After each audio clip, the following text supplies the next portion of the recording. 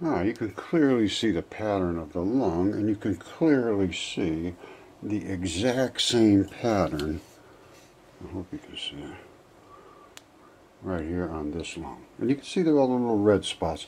And where it's white and the black between it is where it's going into the deoxygenated blood. This is oxygenated blood here.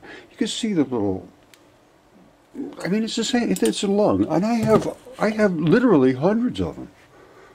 I'm not kidding you, literally hundreds. This one's been DNA certified. And, you know, an anatomist looked at it. I mean, nobody can deny that. There's no anatomist in the world can deny that. That's where the blood, there's a little flap on the bottom, and there's a little flappy thing on the top. That's where the heart sits in the back. It's a left human lung. That's the fabric of the lung. I'll show it in the microscope in a minute. And that's what happens. This is what they call pleura. I have one over here somewhere. Hold on. Here it is. This one here, the pleura has worked away, and that's the lung tissue, and this is the fabric of the lung. And they're coated with a thick fabric. It's pleura, it's called, and it's washed away. Now, if I put water on there, that would turn red, just like all of them. The blood comes right back out if it's still left in there. Some of them are totally devoid of the bodily fluids by this time. You know, these are, they're just, well, here's one here. Look, that's a fingertip. And you say, oh, Roger, how can you tell me that's a fingertip? Because that's where the blood runs out on the artery side. This is the vein side. It doesn't run out because it's got clamps in there. And I have them, hundreds of these. And in all kinds of places of deterioration. There's another one. It's the same thing. It's identical. Identical. Only this one was a meteorite. It came through space and exploded the blood out the side. It's the only way they could be blistered black like this. All of the flesh is gone. It's that heated up where blood was in there, exploded out. It was red blood when it came through the atmosphere. And meteorites that are iron meteorites are hearts and lungs. I'm going to show you one right now. Okay, my friends, that is an iron meteorite cut and etched with acids. That is the red blood. That is it's black in these type of fossils, the artery blood. And this was a heart, because a heart is nothing more than a bag of blood. In a lung, you would get something different, and let's take a look at a lung. Okay, so as you saw before, I do understand what lungs are, and this is the lung that's highly eroded. It was in like acid or something, but that's the structure of it, and that's exactly what that is. Now that is the world's largest iron meteorite, they say, something like that. That is absolutely biological. Those are the same pockets that are in this lung. Now, if you go deep into these little passages, because see here, these passages go on and on and on. Inside of here, I don't know if you can see that. Hold on. You see down inside there? I think you can see it. Well, no, you can't. You see down inside those holes? The same exact thing is going on there. Only if you drilled into, and I can see the red, I can see it in here. I don't know how it could be missed.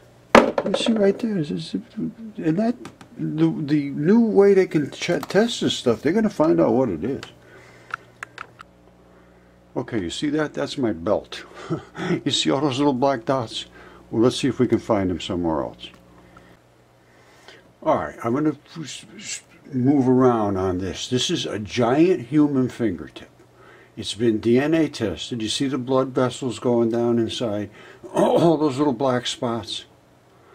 That is all related to biology. That is the way the skin tags. This still has a skin on it.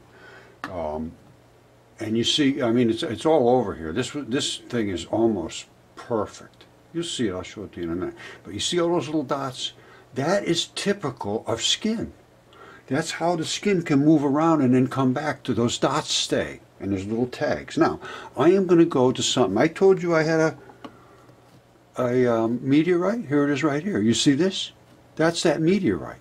What do you see there? You see the same exact thing, only this one here is blistered up. Now, here's the black spot. You see, this is where it blackened up, coming through space. But those black dots are still there. Everything's there. Now, if you come out of where it got blackened up, and you start keep getting over here, you know, it's cooked up pretty good, but it's obviously what it is. Now, blood is saturated in here. You see this? That is blood. It is saturated with blood. I've had out, and I've put it in acid, and I've looked at it in a microscope, 100%. That's what it is. And that blew out of there. Now, there's no way for that blood to leak out in that way. That is not leakage. That is explosion. And so that was a meteorite. I have blood from space right here. All right, I'm just going to throw a couple things at you. This is that giant fingertip that I showed you the fabric from. It had all those dots all over it. All right, this is a giant toe. That's the toenail right there. That is the vein blood spot going through that normally vein blood doesn't blow out, but it did on this one. And I'll show you why. That's the strap that always comes around. They have a strap that straps them. This is why the vein blood blew out, because this is the artery side, and that's the guy's callus. It's like a cap over the artery so it can't blow out. Normally they blow out. Like this is artery blood right here. That blew out. And the reason that one blew out is because it came through space. And it exploded that blood out of there. That's not leaked blood. That is exploded, wet explosion of blood in what you would call a partial smelt. Hearts and lungs turn into solid metal. All right, and that's the cap, which is the guy's callus. This is the grip skin. You're going to see this fabricy skin all the time on grip skin. This is the vein side. All the black area blew out, and that's the funny looking skin that goes up next to your other toe.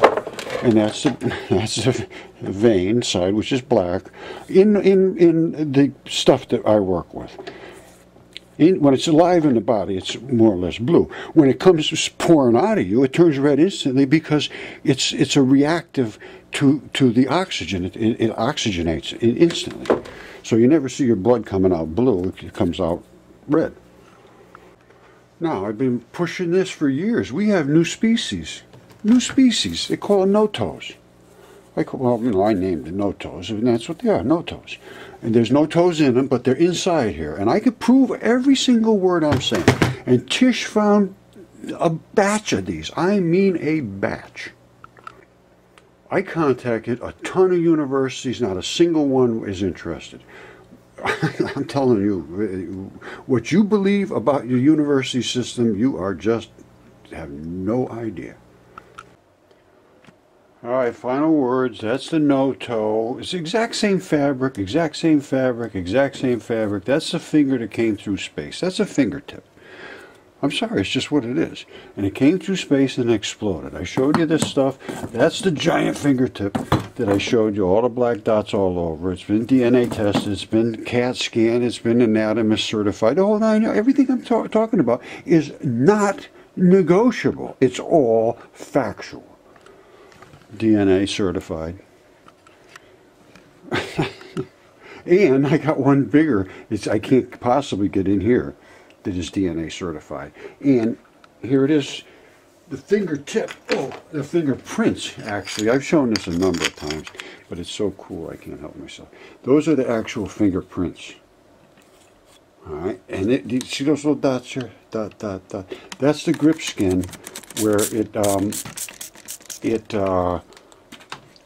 is a sweat pores. And this wraps right around the bottom. I broke this off. That's the thickness of the guy's skin on his finger skin, and that's so we got a lot to talk about, and I've got the stuff. Nobody can deny this. It cannot be denied. You can only just ignore it, and that's what's happened. And it's been 8 years. Time to end this nonsense.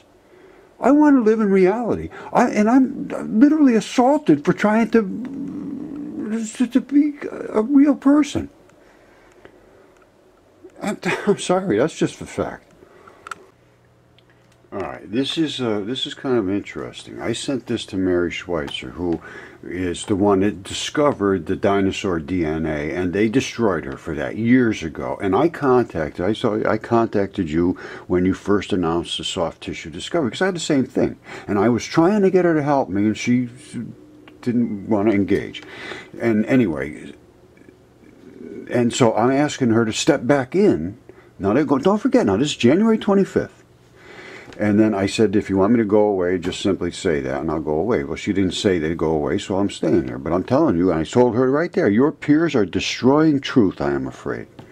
And I hope it doesn't break into her. And here's what happened. So now this is January 25th. So then you come down, this goes back a long time. I don't care what they say about me. That's her, because they tried to destroy her. They did. They destroyed her. Well, all of a sudden, I see she posted about cells being found in a meteorite. And I said, ooh, this is amazing. So I try to get back in contact with her again, and all of a sudden that article's missing, and these guys take over. It's a protein discovered inside a meteorite. Now, this is March 3rd. This is only a couple of days ago. And now we're into this Bruker Scientific in Harvard. I don't see her mentioned anymore. And there's one article about it. And then you go into here, this one here, this is in another article about it. Oh, we're finding proteins in space all over the place. Well, I'm not finding Mary's name anymore. It's Harvard University. She's not with Harvard. Then I go another one here. They're all jumping on board. A meteorite with protein, and this was back in the end of February 22nd. And don't forget, I put this up in January, and I've been screaming about this. And all of a sudden, everybody in the world jumping on board. But Mary Schweitzer's gone. This is not right. Something's not right in, you know, to have done what they did to her in the beginning, and then to do this again. As far as I'm seeing, that's what they're trying to do, and they just push her out of the way, and they push anybody out of the way, and they call, oh, the big four, big this and that. Well, guess what? Well, here, let me show you something else. This is really cool. Now, don't forget, I think she published out of a China university, and this is I get this from academia all the time about people looking at my stuff and mentioning me in papers. But this one here, just a couple days ago, the faculty member in the Department of School of Civil Engineering at Dalian University of Technology read your paper. Now, that is one of the four top-rated universities in China. Now, and I get this stuff all the time. Watch this. Let's see what I got today. Hold on. They do this. Okay, Academia EDU. R-Spur, 13 mentions. So they mentioned 13 times in some papers I was mentioned in. Now, which is good, but nobody ever, I never hear anybody talk to me about it. And then they tell you what to look for, quantized spin waves, things that I'm interested in. These are all my YouTube stuff coming in. Anyway, I'd like to see Mary Schweitzer get her due.